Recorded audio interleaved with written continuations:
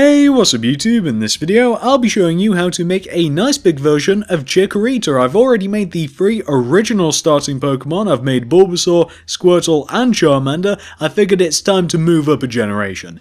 If you want to make Chikorita, here's what you're going to need. You will need some black wool. You will also need dark green and some lime green. You will also need some lime-stained clay. You will also want to grab some white wool, some red wool, and finally grab yourself some light grey wool. And once you have each one of those colours right there, and once you've figured out where you want to make it, I'll be making it right here, you're going to want to kick off your Chikorita with a single black wool on the floor. Once you have your black wool, you then want to do an up left diagonal from that black wool. Then place one on top of the diagonal. Then do another up left diagonal. Place one on top. Then do another up left diagonal. You want to then place one on top of that diagonal, but you also want to go left of the diagonal by 3, so that's 1, 2, 3. You then want to go up on top of this third block by 1. Then go left by 1. Then do an up left diagonal. Once you've made this shape, you then want to return back up to this third block that we just went up from, and you now want to, from this third block, do 3 bottom left diagonals. So that's 1, 2, and 3. You then want to go left of this third bottom left diagonal by 1. Then do an up left diagonal. Go up by 1. Then do another up left diagonal. Go up on top of it by 8, so that's 1, 2, 3, 4, 5, 6, 7, 8. Take this 8th block and go right of it by 1, and then go up on top of that block by 1. Once you've done that, you also want to go left of this 8th block by 1, and then go up on top of that block by 2.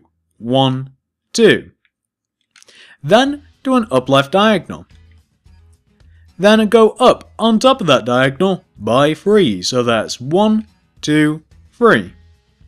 Then place a dark green wool on top of that block. Then go right of that dark green by 1 with your black. Then take out your red wool and go up by 4 on top of the black. 1, 2, 3, 4. Then place a black wool on top of that red wool. What you then want to do once you've formed this row right here is take out your white wool, and you want to do white wool all along the left hand side of the row that you've just formed. Once you've done that, you then want to take out your dark green wool and continue going up on top of this black wool. Start off by doing a single block. Then do a lime green wool going up. Then another dark green going up. Then do 3 up right diagonals, so that's 1, 2, 3. Go right of that third upright diagonal by 1. Then take out your black wool and do another upright diagonal. Go up on top of that diagonal by 2. 1, 2. Then do another upright diagonal. Then go up by 1. Then do 3 upright diagonals, so that's 1, 2, 3. Then go right of that third upright diagonal by 1. Then do another upright diagonal, and go right by 1. Then do another upright diagonal, and go right by 2. 1, 2. Then do another upright diagonal, and go right by 7, so that's 1, 2, 3, 4, 5, 6, 7. Then do a bottom right diagonal. Then go right by 3. 1, 2, 3. Then do a bottom right diagonal, and go right by 1. Then do another bottom right diagonal. Go right by 1, and then place 2 black wool underneath those 2 black wool that we had placed to make a square shape. You then want to extend this bottom right hand corner of this square out to the right by 1. You then want to place 2 black wool underneath the 2 bottommost right hand black wool blocks like this. You then want to take the corner of this bottom right hand black wool block again and go right by 1 again. And then do the same sort of thing, do 2 black wool underneath the 2 most bottom right hand blocks like this. What you now want to do to finish this off is this bottom right hand corner block that we have right here, just go to the right of it by 1. Then do 2 bottom right diagonals, so that's 1 and 2. Go down from the second bottom right diagonal by 1. Then do another bottom right diagonal. And go down by 2. 1, 2. Then go left by 1. Then do another up left diagonal. And go left by 1. Then do another up left diagonal. And go left by 3. 1, 2, 3. Then do a bottom left diagonal. And go left by 7. 1, 2, 3, 4, 5, 6, 7. Then do an up left diagonal. And go left by 3. 1, 2, 3. Then do an up left diagonal. And go left by 3. So that's 1, 2, 3. Then do another up left diagonal. And go left by 5. So that's 1, 2, 3, 4, 5. You then want to do a bottom left diagonal. And go down by 1. Then go to the right by 2. 1, 2. Let me show you the sort of shape that you just want to have formed. This is the big giant leaf that sits on top of Chikorita's head. Once you've formed this outline of the leaf, we have a little bit more black wool to add. So once you've reached this point right here, you now want to come and locate this block on the right hand side of the leaf. Hopefully you guys will be able to find it. It's the first kind of squarish shape that we made on the right hand side, and it's the bottom left hand corner block. From this block, go left by 2. 1, 2. Then do an up left diagonal. And go left by 2. 1, 2. Then do an up left diagonal, which is like placing a block right here. Go left of that diagonal by 7. 1, 2, 3, 4, 5, 6, 7. Then do a bottom left diagonal. Then go left by 2. 1, 2. Then do another bottom left diagonal. And go left by 2. 1, 2. Then do another bottom left diagonal. And go left by 1. Finish this off by doing a single bottom left diagonal. This is the shape that you want to have formed inside the leaf, and as you can see we've just added a little bit of detail to it. I figured whilst we're doing the outline we may as well take care of that here. Once you've reached this point right here, you now want to return all the way back to where we were building ever so slightly earlier before we got distracted with the leaf. So return to this sideways J shape, and starting from the last black block that you placed, do a bottom right diagonal. Then go right by 1. Then do 3 bottom right diagonals, so that's 1, 2, 3. Go down from that third bottom right diagonal by 1. Then do another bottom right diagonal. And go down by 3, so that's 1, 2, 3. Then do another bottom right diagonal. Go down by 2. 1, 2. Then do another bottom right diagonal. Then go right by 1. Then down by 1. Then do 2 bottom right diagonals, so that's 1 and 2. Go right of that second bottom right diagonal by 1. Then do both a bottom right diagonal from that block and do an upright diagonal from that block. Then go right of the upright diagonal by 2. 1, 2. Then do a bottom right diagonal. And go down by 5, so that's 1, 2, 3, 4, 5. Then do a bottom right diagonal. And go down from that diagonal by 4, so that's 1, 2, 3, 4. Then go left by 1. Then go down by 2, 1, 2. Then do a bottom left diagonal. And go left by 1. Then do 2 up left diagonals, so that's 1 and 2.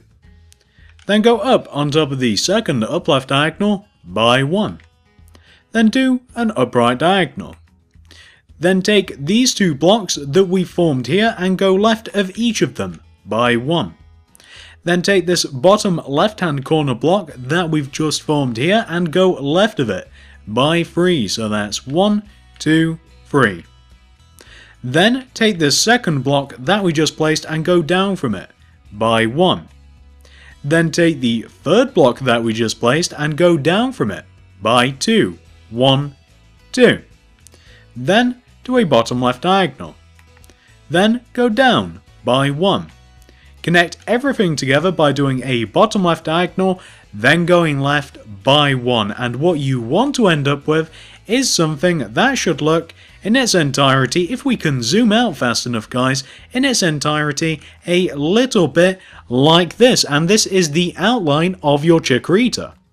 Once you've reached this point right here, all we have to do now is add in some of the various details. So I suppose we'll start our way at the bottom and we'll work our way up to the top. So once you've reached this point right here, this is what you want to do next. So these first few parts, I'm just going to place what you have to place in the certain positions, and then I'm just going to show you what it should look like basically. I'm just going to place a few blocks here and there, and I'm just going to show you what the certain areas that I've just placed blocks in should look like. And some bits I'm actually going to have to explain, but these first couple of bits, like I said, you should probably, no problem, be able to take this still right here, pause the video right here.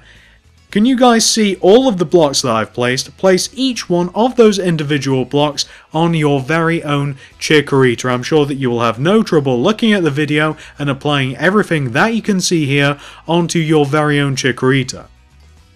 Once you've done that, you can now move on to the next bit, and like I said, this next bit's probably going to take a little bit more of an explanation. So once you've reached this point right here, we can now continue. So you're looking for this block right here. Can you guys identify this block? I'm sure you can, you won't have too much trouble. It's near where we started. On top of this block, take out your dark green wool and place one dark green. Then do 2 up right diagonals from this block, so that's 1 and 2. Go right of the second upright diagonal by 1. You then want to do upright diagonals until you eventually connect to the right hand side of your Chikorita, like this. And this little section that we've now formed, by closing it off with our dark green wool, you then just want to completely fill it in with your dark green. So let me just show you what that should look like, and I'm sure that you guys will have had no trouble doing that yourselves. I just figured that that's one of the things that I might just explain a little further. Once you've got that taken care of, we can now move on. So you now want to come all the way over to the left hand side of your Chikorita. You're looking for this weird Y looking shape here. First of all, you just want to place a single dark green wool in that position right there, kind of like in the top of the Y. Once you've done that, you then want to take this black wool that you guys can no doubtably see that I have highlighted here, and you want to go right of it with your lime green by 1. Then do a lime stained clay. Then do a dark green next to the lime. Then, continuing going right, do 3 lime green wool, so that's 1, 2, 3. Then do 2 black wool, still going right. On top of the left black wool, place a lime stained clay. On top of the right black wool, place 1 dark green. Going right of that dark green, do 4 lime wool. 1, 2, 3, 4. On top of the third and fourth lime walls, place 2 black wool. On top of the left black wall, place a lime clay. On top of the right black wall, place a dark green wall. Once you've done that, you then want to go right of this dark green wall by 3 with your lime wool. 1, 2, 3. And then on top of the second and third lime green walls, place 2 black wool. Then on top of that left black wall, place a lime stained clay, and on top of the right black wall, place a dark green wool. Once you've done that, all you want to do to finish this little section off is just place 2 black wool underneath those first initial lime clays and dark green walls, just like that. And you want to end up with something that should look exactly like this. Once you've got that taken care of, we can now move on. So we now have the fun of taking care of the eyes. So come all the way over to the left eye. It's where all the red, the white, all of that stuff is. You're looking for this black wool at the bottom of the eye right here. Go right of that black wool with your lime green by 5. So that's 1, 2, 3, 4, 5. Like so. You then, underneath this row of lime green wool, want to place this collection of wool, and I'm just gonna do this and then show you guys the end result of it, because I think it'd take quite a while to explain that, whereas I think it's quite obvious what you actually have to do just by looking at it. And what you're forming there is basically just Chikorita's mouth. Pretty simple. So once you've placed all of those blocks underneath your row of 5 lime green wool, you then, continuing going right from this lime green wool, you want to do a single dark green wool. Then do a lime wool, still going right. Then do a red wool. Then on top of the red, do 2 black wool. 1, 2. Then do 2 white. 1, 2. Then do a red. Then do a black. You want to end up with something that should look like this. Once you have that row formed, this next part is going to be extremely easy for you. So I'm now just going to build the rest of the eye, and I'm just going to show you guys what it should look like. Again, it's one of those things where it's a lot easier to see what you have to do instead of me trying to explain it. I really genuinely think it's just easier this way, so I'm just going to do exactly that, and then I'll show you guys what it should look like. So this is Chikorita's eye in its entirety. Very, very simple. As you guys can see, once you've got that first row placed so that you can use it as kind of a scale, all of the other bits of the eye are really simple. So once you've got that eye taken care of, and of course, pause this if necessary, if you need to work on that. Once you've got that taken care of, we can now move on to Chikorita's leaf. So, coming all the way up to the top of the head, where the leaf is, first of all, can you guys see where the leaf starts? Right here, where we have like this sideways J and we have this row of 3 black wool. Well, first we just want to place 2 dark green in those positions right there. Once you've placed those 2 dark green, we can now do all of the rest of the details. So, coming to the right hand side of the leaf, you're looking for this block right here. Hopefully you guys can see the one that I have highlighted. It shouldn't be too hard to find. Once you've found this block, you, from this block, want to place a dark green wool. And then you want to go right of this dark green by 8, so that's 1, 2, 3, 4, 5, 6, 7, 8. Then do an upright diagonal. Then go right by 3, 1, 2, 3. Then do an upright diagonal. Then go right by 2, 1, 2.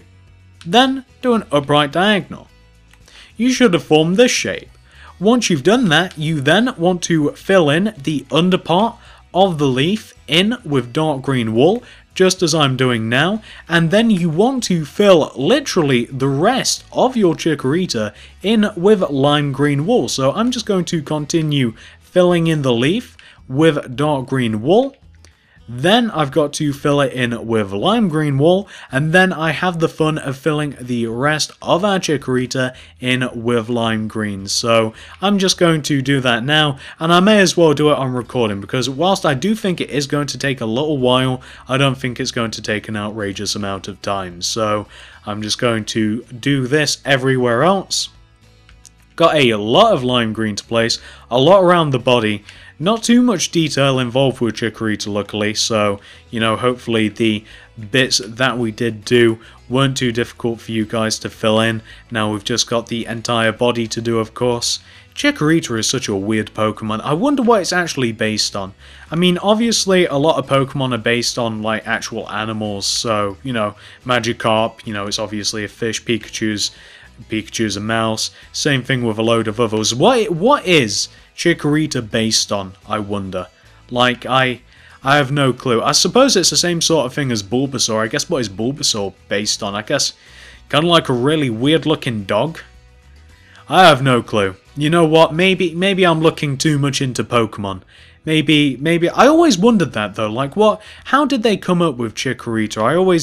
I was a little curious, because I can kind of see quite a lot of the others, like it's based on something or some form of concept, but Chikorita's just kind of weird. I don't know. Maybe this is something that I have personally wrong. I do think it's a cool Pokemon though. I always liked Meganium. Meganium's pretty cool. You know, the final evolution, the thing with the big giant flower around its head? That's always cool, and I like the noise that it makes as well. A little bit strange, but cool though. Of course, after we've done Chikorita, the two other Pokemon that I have from the... Oh god, I can never remember the names of the regions. Is it the Johto region, the second region? Is the first one Hoenn? And no, it's Kanto. You know what? From the second generation of Pokemon, I of course have two more starters to do. I have Cyndaquil and I have Totodile, my personal favourite Totodile. Who doesn't love Totodile? Who doesn't love themselves some Fraligator? See what I mean, guys? Fraligator. Alligator. That's a thing. Chikorita? Not so much. What's Chikorita based on? Nobody knows. Nobody's entirely sure, because Chikorita is based on nothing. It's nonsense. But once you have completely filled in your Chikorita, you should end up with something that should look, and I'm just getting a nice view, guys, for the thumbnail, that should look a little bit like this. Looking pretty good, Chikorita. Very nice, very colourful, very bright. Hopefully you guys managed to make it no problem whatsoever. Thanks for watching, guys, and I will see you in the next one. As I said before, I've made the 3 original starter Pokemon. I've made Charmander, Squirtle, Bulbasaur. I have tutorials for all of those. I might even include them in the description, all the cards. And I'm also going to be doing Cyndaquil and Totodile, hopefully in a timely fashion.